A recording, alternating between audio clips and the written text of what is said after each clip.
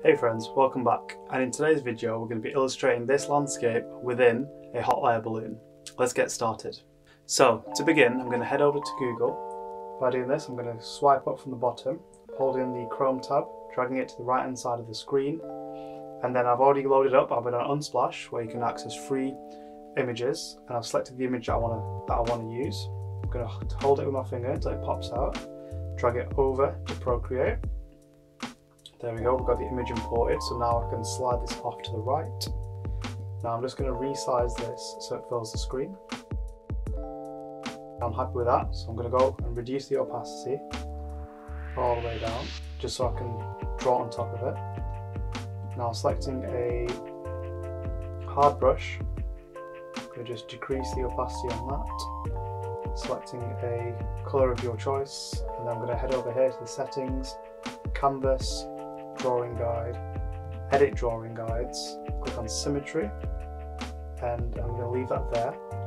Now going back to our image, I'm going to just adjust this, bringing it so it's in the centre. And now going back to our symmetry layer, I'm just going to draw around this hot air balloon, holding the pen on the screen so it snaps into a perfect curve. I'm going to edit the shape slightly.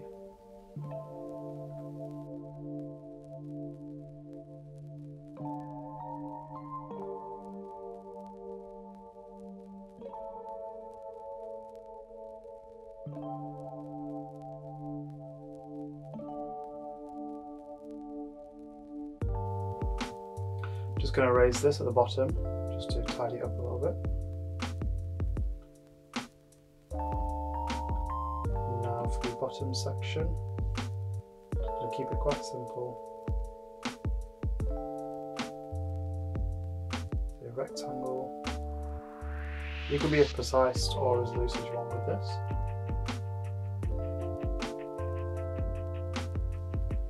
I'm just going to draw some strings to represent that. Now just going to tie this top bit up.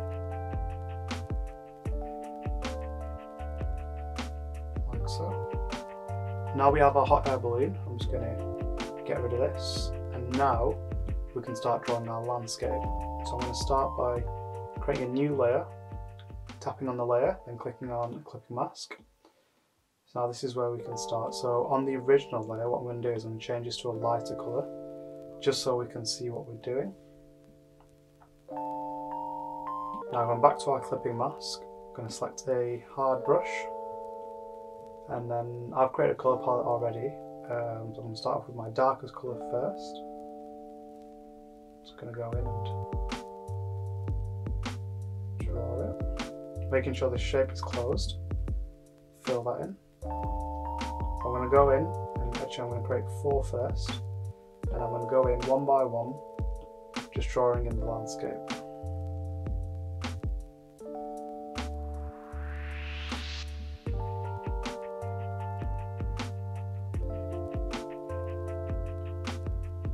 Each layer at a time, making the colours gradually lighter the further I'm going back.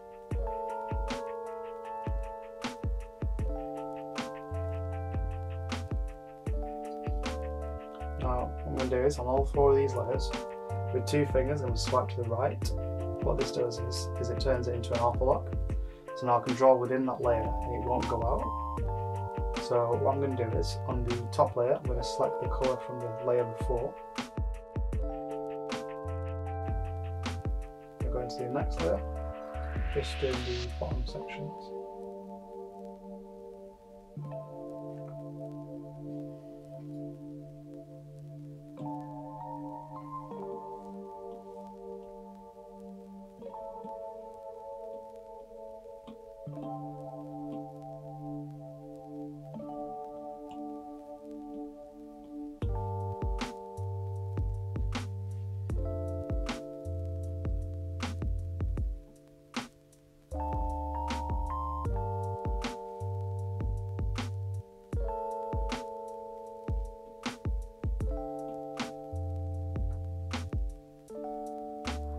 Go in and just slightly adjust the layers ever so slightly. Now for the sky, head back to the bottom layer, add a new clipping mask so it's within the shape. Now I'm going to select a lighter colour, and now going from the top downwards, I'm just going to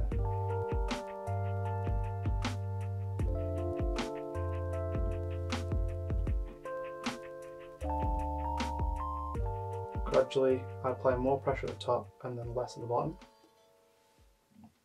Now to finish this, I'm going to add a layer above this. Oops.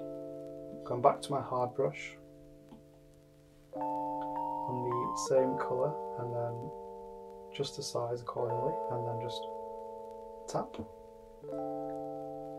Now behind this layer, so making sure it's behind the circle, going back to the texture brush. Oops.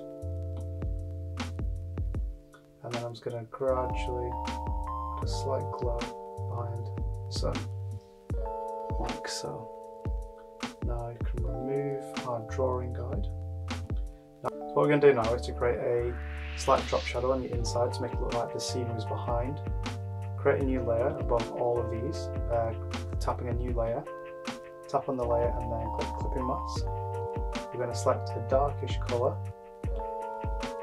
and then on the layer we're going to turn the layer mode to multiply and reduce the opacity to about half-ish. Now what we're going to do is zoom out. What we're going to do now is zoom out and then go around the outside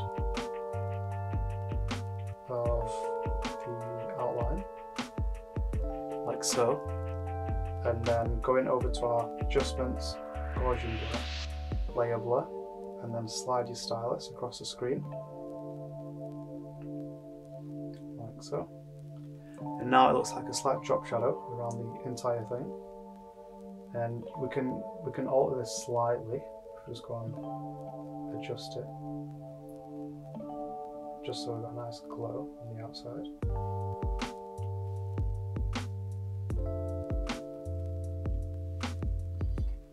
And there we have a simple scenery within the shape of your choice.